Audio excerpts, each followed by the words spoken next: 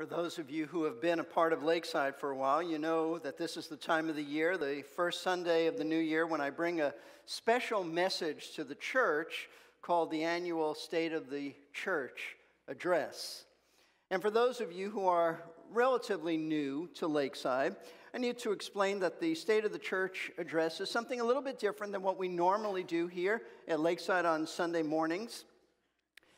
Rather than being engaged in a verse-by-verse exposition of Scripture, the State of the Church Address is different.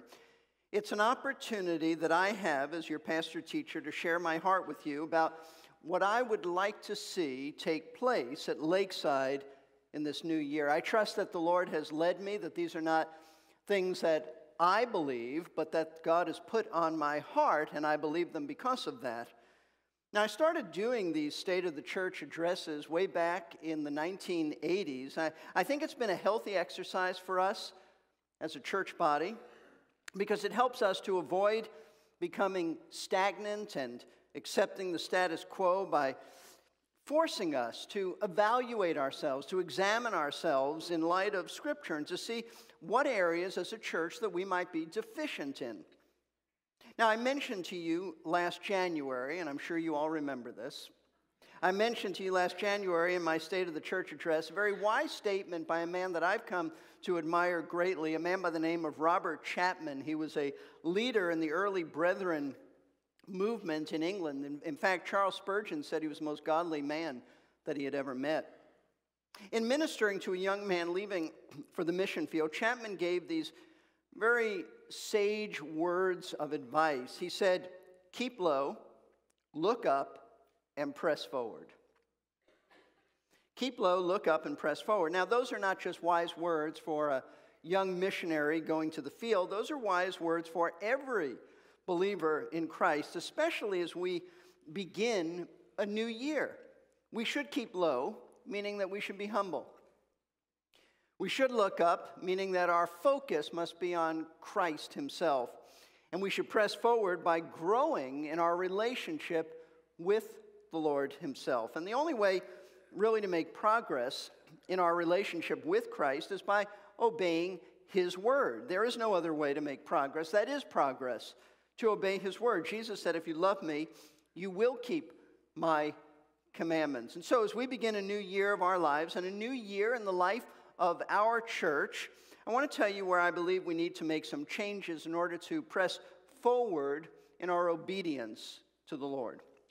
But first, let me tell you, even before that I think, by way of encouragement, we have every reason to be very thankful to the Lord for the blessings that he's given us this past year at Lakeside. Looking back over this year, I think we should be encouraged because there continues to be this great sense of unity in our church as we strive together to evangelize the lost by sharing the gospel, as well as helping believers to grow in their faith by teaching the Bible.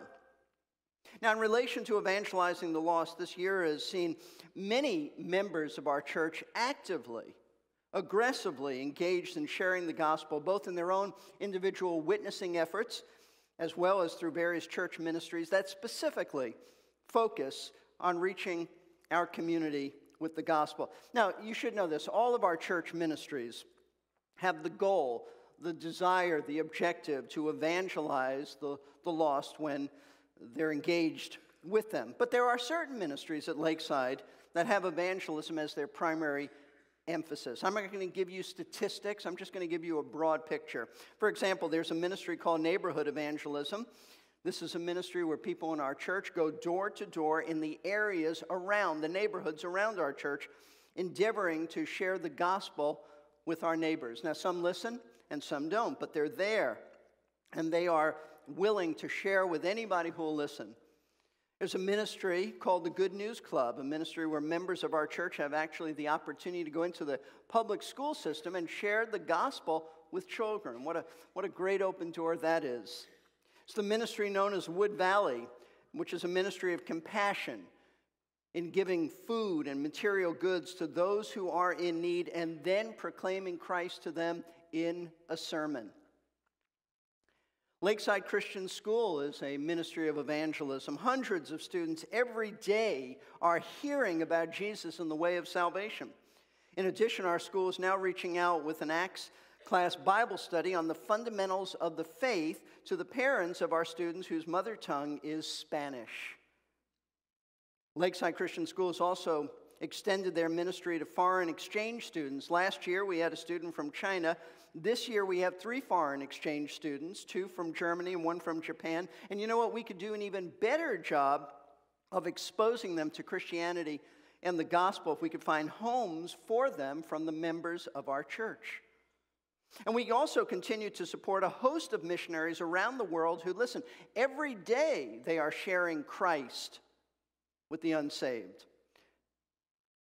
Once again, this last year, we as a church have been involved in short-term mission trips with SOS, where evangelism is always a priority.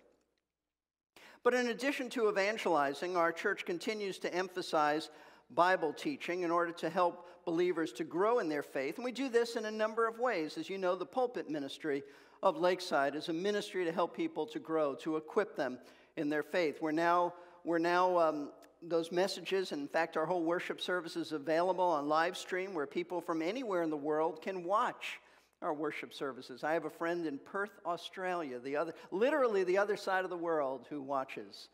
And if he's watching now, I say, hello, Joel. So we have adult Sunday school classes that teach the Word, Acts classes on Wednesday nights, home fellowship groups centered around the Word, home Bible studies. There's the Insight for Women's Bible study on Thursday mornings. There's a Thursday morning men's Bible study. We have Awana for our children. We have a great Sunday morning children's ministry where our little ones are clearly taught the Word of God. I visited a class of 2-year-olds last Sunday morning and was thrilled to see the Word of God being taught to them. We also have a wonderful youth group in our church led by Spencer King, where young people are not only taught Scripture, they are discipled. We also have a great college and career ministry where the same thing is going on, led by Jason Bruns. There's the Source of Light correspondence courses. There's verse-by-verse radio where many people, how many, I don't know, it's got to be thousands in the Tampa Bay area, are listening to God's Word Monday through Friday. We have a biblical counseling ministry where people can come and unburden their hearts and hear biblical solutions to their problems. Now, in addition to these many individuals, these many ministries, there are other individuals who are being mentored and discipled by members of our church who meet together on a regular basis. And all these ministries, and many more that I failed to mention just because of time, are all centered around the teaching of God's Word for the growth of believers. And then there are many ministries that we have at Lakeside that really don't fit into any specific category of either evangelism or discipleship, but they are ministries of just love and compassion. Compassion for those who are hurting and who are in need. And they're shown God's mercy and they're shown God's love and care through members of Lakeside ministering to them. I have been pastor-teacher at Lakeside for over 33 years. Hard to believe, but it's true. And I can honestly say that I think that we are living in the greatest days in the history of our church. And the only reason for this is really the grace of God, just God's grace. For some reason, known only to God, He has sovereignly chosen to make this relatively small church in comparison with mega churches on Sunset Point Road in Clearwater, Florida, very, very special. See, now you might not realize how unique Lakeside is if you've grown up at Lakeside or if this is the only church that you've ever known as a believer, but I can assure you that this church is unusual. It's rare.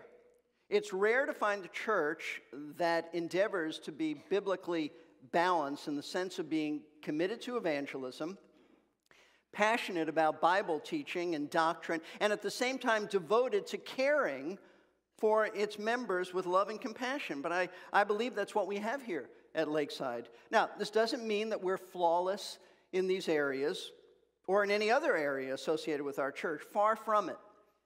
There are times when we fail to evangelize like we should. There are times when we have failed to show love to our people like we should. But when we become aware of these failings, we don't simply accept them and say, well, it happened. We acknowledge these failures as sin, and we repent, and we try to correct our failings and do a better job. Now, this morning, as we look ahead to this new year that is before us, I want to bring to your attention two areas in the life of our church where I believe we are deficient and we need correction. So here's what I'd like to see at Lakeside in the year 2015. Number one, I'd like to see us be more committed to praying together. Praying together. There's a little sign I have in my study that reads, "Prayer without study is presumption, and study without prayer is atheism."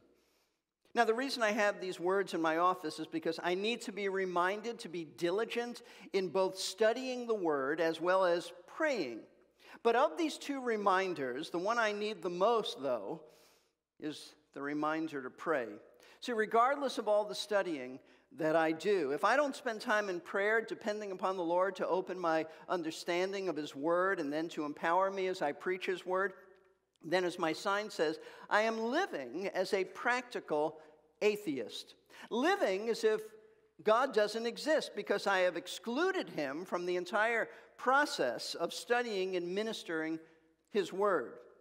Well, this lack of prayer is the same danger that I see us facing as a church body. If we are not dependent upon the Lord, if we're not looking to Him in prayer, then we are living as if He really doesn't exist. As if everything in life and everything in the life of this church is dependent upon us and our efforts to accomplish things. Now, I'm concerned about our commitment to prayer at Lakeside, not because we don't believe in it. I believe we have the right doctrine, the right teaching about prayer. But I think that we have failed in the practice of praying, and that concerns me. And the reason for my concern arises out of the fact that so few of you come to pray when we have an all-church prayer meeting. As you may recall, a number of years ago, our elders decided to devote several Sunday evening services a year for the congregation to come together for the sole purpose of praying. And now, the first time we did this, there was a huge turnout. But that large turnout has never occurred again. In fact, so few come out to pray on these specially designated Sunday evenings that it causes me to wonder if this is indicative of a deeper problem in our church, that perhaps this lack of praying together as a congregation indicates is a sign of a lack of praying when you're alone. That concerns me because one of the marks of a healthy Christian and one of the marks of a healthy church is a commitment to pray. And the reason for this is because all growing believers and all healthy churches understand how spiritually weak they are, how desperate they are for the Lord to bring about change and character transformation. So they spend time with Him in prayer, looking to Him. Jesus said, "Without me, you can do nothing, nothing of any spiritual value." See, believers in Christ who are growing in their faith understand that one of the greatest dangers, and I would add perhaps the greatest danger facing them, is to become self-sufficient. This was the primary problem of the church at Laodicea. They had become self-sufficient. They were operating independent of the Lord, failing to see how much they needed Him for everything and anything. In the book of Revelation, the Lord confronted this church about their independent, self-sufficient spirit. In Revelation chapter 3, starting at verse 14, we read this: "To the angel of the church in Laodicea write, the Amen, the faithful and true witness, the beginning of the creation of God, says this: I know your deeds. You're neither cold nor hot. I wish that you were cold or hot. So because you're lukewarm and neither cold nor hot, I'll spit you out of my mouth." Now, this was a church that Jesus said was lukewarm, meaning that they were half-hearted. That's what He means. Half-hearted in their devotion to Him. They weren't cold. They weren't hard-hearted towards Him. It's not like they didn't care about anything concerning the Lord and His work, but they weren't hot in their excitement, their enthusiasm about Him either. And the Lord told them that their lukewarmness made Him nauseous. That's what he means when he says that if you don't repent, I'm going to spit you out of my mouth. It would cause him to throw up, meaning that he would remove them as a church. He would just put them out of business so that they didn't exist anymore. Gone. And the reason they were so unenthused and so indifferent about the Lord is that they just didn't see how much they really needed him. They were self-sufficient. Why? Because they didn't think they had any needs. They didn't think they were lacking in anything. They didn't see a need for the Lord to be involved in their lives. That's why Jesus said in verse 17, because you say I'm rich and have become wealthy and have need of nothing. You don't know that you're wretched and miserable and poor and blind and naked.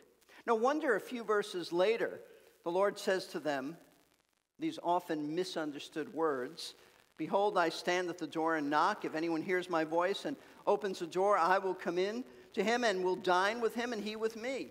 Now, contrary to how this verse is often used, this is not an invitation for an unsaved person to open their heart to Jesus and let him into their life. Now, this is an invitation not to unbelievers, but to believers. To believers, to stop excluding Jesus from his own church, to let him into the local church, because he is standing outside. He's knocking at the front door of the church, hoping that someone hears, that someone from the church will open the door of the church and let him in to have his rightful place as Lord and head of the church. Now, my concern for Lakeside is that we not become like the church at Laodicea and exclude the Lord from our lives. My desire is that you, as the members of the church, spend time each day in prayer, seeking the Lord, opening your hearts to him, having a quiet time, praising him, thanking him, making requests of him. There is no question that the Bible teaches that we are to spend time in prayer. The Bible is filled with statements that assume that we are praying, as well as commands that we are to pray. For example, in the Sermon on the Mount, Jesus said, but when you pray, he's not even telling us to pray. It's an assumed fact that believers spend time in praying. When you pray, go into your room, shut the door, and pray to your Father who's in secret. In the Lord's Prayer, Jesus once again assumes that we are praying and gives us a model for how to pray, a model of principles for prayer. The Lord himself is our example, our model of the kind of prayer life that we should have. Like him, we should face every day, spending time with the Father. We should be praying when we face a crisis, praying when we need to make major decisions, praying for others, praying for giving praise to God in our prayers, giving thanks, all of these things, and on it goes. And through the apostles, the Lord has taught us many times to pray.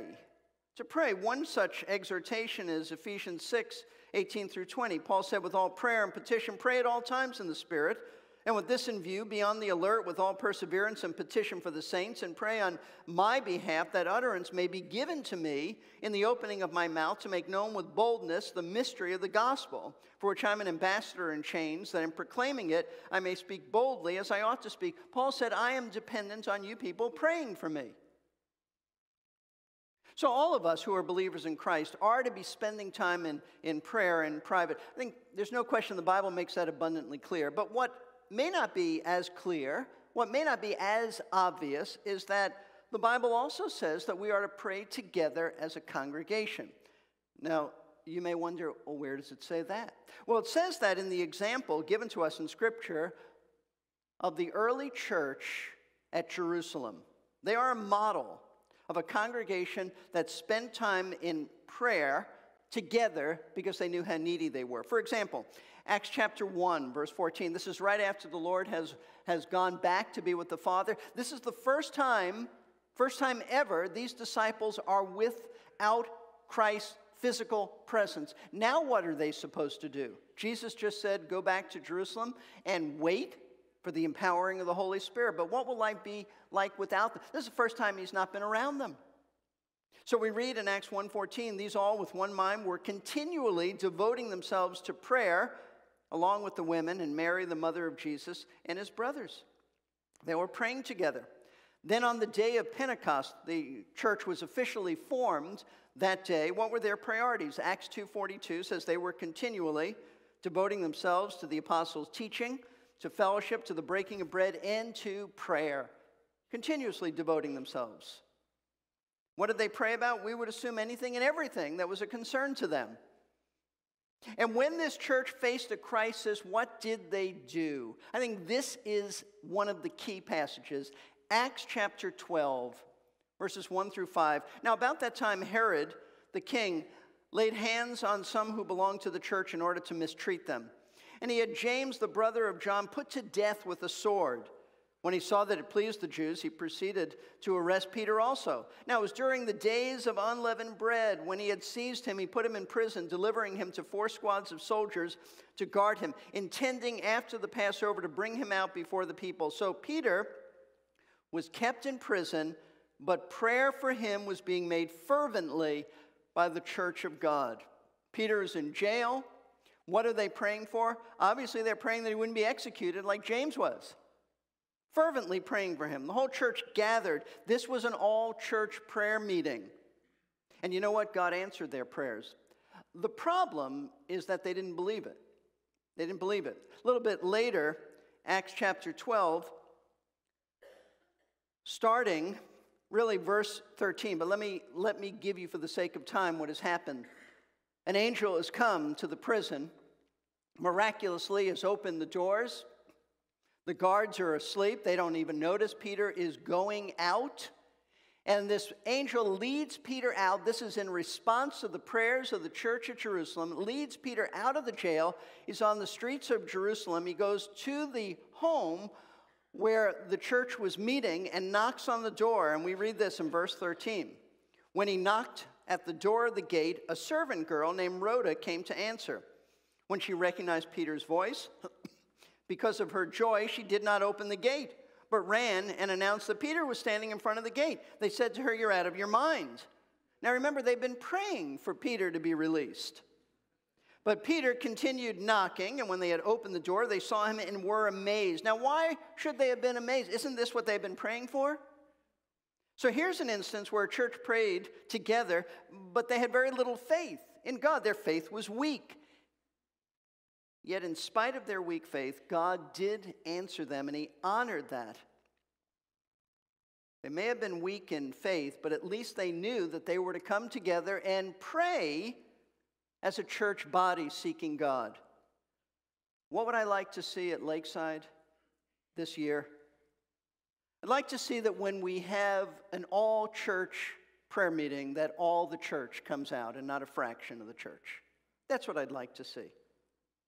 Now, I am a little hesitant to say something like what I just said for 2 reasons. Number one, because in the past I have appealed to you before about coming out to pray. It hasn't made much of a difference, and I don't like badgering people.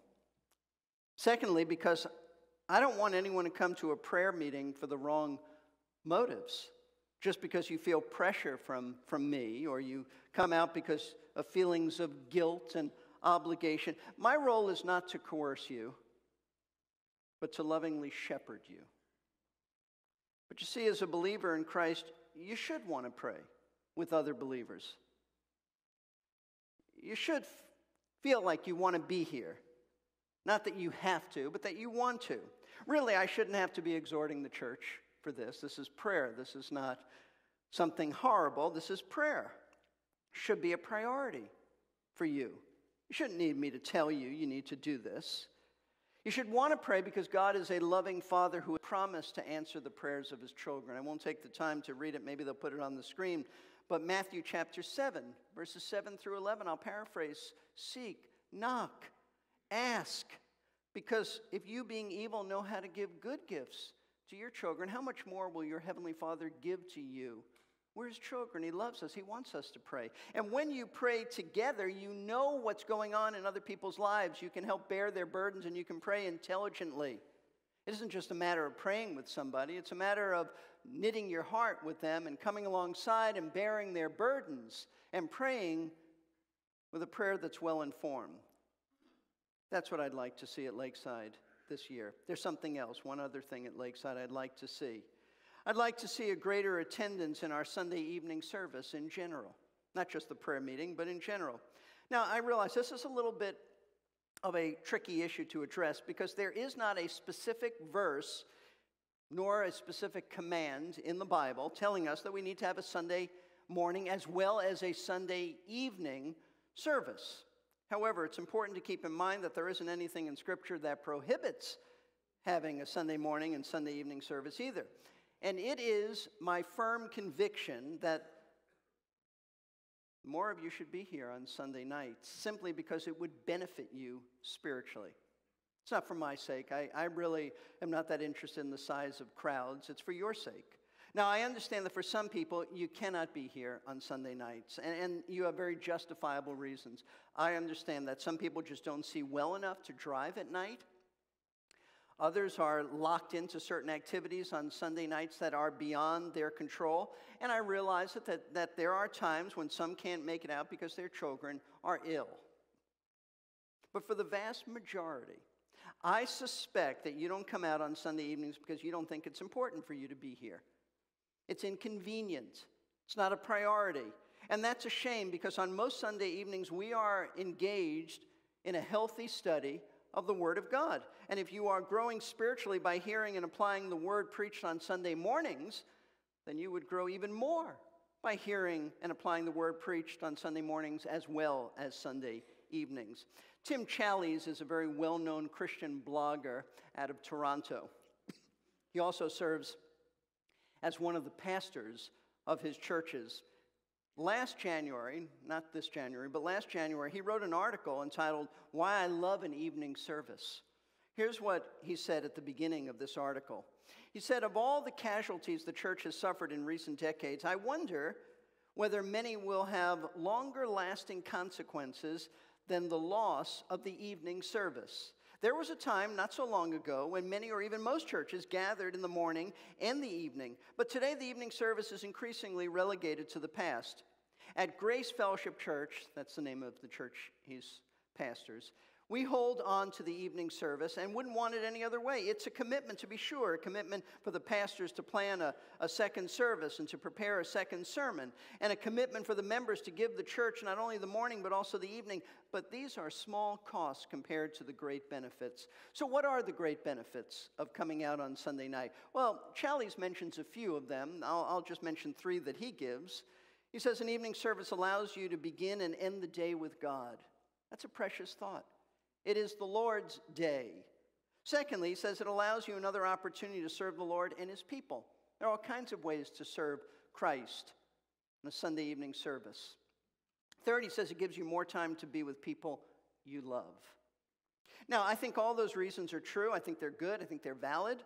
But in my judgment, the primary, main reason you should be at your church's evening service is because the Lord is being gracious to you. How so? He's giving you an opportunity. You go to a church that gives you the opportunity to learn more about him through the preaching of his word. Listen, the only reason we have an evening service is to provide you, the members of our church, another opportunity to study God's word in an in-depth manner. Now, I realize that many churches don't have an evening service anymore. They now meet in homes for study or for fellowship, or Sunday nights are encouraged to become family nights. And while these activities are certainly good and they're meaningful, there is nothing, and I say nothing more, nothing that will benefit you more, I should say, as a believer and help you to grow more in your faith than hearing and applying and understanding the exposition of the Word of God. Listen, do you realize how few hours in the week you have to sit under Bible teaching? But your church offers you the opportunity to have 2 full sermons each week, taught by a pastor who has been called to equip you by teaching you the Word of God. But it saddens me that so few people come out on Sunday nights to take advantage of this opportunity to be equipped. I am amazed and saddened at how often someone from Lakeside will tell me about a certain problem that they are struggling with. But in a recent sermon, we dealt with that problem. Recent sermon on Sunday night, we dealt with that very issue. But of course, they weren't here to hear it. Last Sunday night, we finished the study of the book of Daniel. Starting tonight, as Joe mentioned, it's in the bulletin, we start a new study, Paul's magnificent letter to the Ephesians. And let me tell you what's on my heart these days. There is no more majestic letter in all of Scripture than Ephesians. It will explain to you how God takes sinners who are dead in their sins and makes saints out of them, lifts them up to the heavenly places with Christ. It will explain to you how to live the Christian life, how to have victory over pornography and other sexual sins, how to have a great marriage, how to be fulfilled as an employee, how to resist Satan's temptations, and so much more. But you have to be here to benefit from this teaching. I am 62 years old, and you don't have to applaud. I am 62 years old. It is highly unlikely that I will ever have the opportunity to teach Ephesians again to you. Not in an in-depth, verse-by-verse approach. Folks, this is the time in our church's history that God has given us as a church body to learn what he has said in Ephesians. Now, perhaps if I live to be 110, who knows? You never say never, never, but I don't think this time is coming around again. This is the opportunity where you have to learn from what God has said in Ephesians. So what would I like to see at Lakeside in 2015? I'd like to see more of you come out. I'd like to see the church, the same group that's here on Sunday mornings, come back on Sunday nights. And listen, I'm the first one to admit, I understand it's not convenient. I understand it's a lot easier to just stay home. There are times where I want to stay home on Sunday nights. I understand that. I understand the pull of a football game that's not over yet. I understand what it means to be tired, and Sunday nights you just like to relax. So what should you do? Come to church anyway. There's a discipline involved. There's a discipline in the Christian life. But you say, but I don't feel like it. What about my motivation? Your motives will catch up to doing what's right. If we listen to our feelings all the time, we'd never do anything. Part of the Christian life is discipline. It's making forward progress regardless of how you feel.